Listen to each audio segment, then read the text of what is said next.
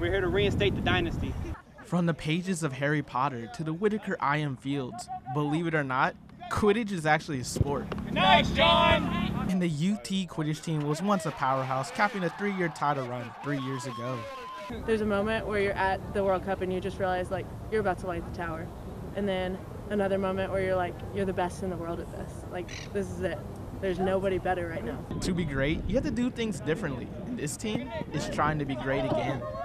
Yeah, baby! Since Quidditch is a combination of football, basketball, and soccer, conditioning is very important, and this year's team decided to make that a focus. There's definitely been an influx of new drills, but I think the biggest one has just been sprinting at least 5 or so times down the pitch and back after every practice. I feel much better in games. I'm able to stay out there longer, and same for my teammates.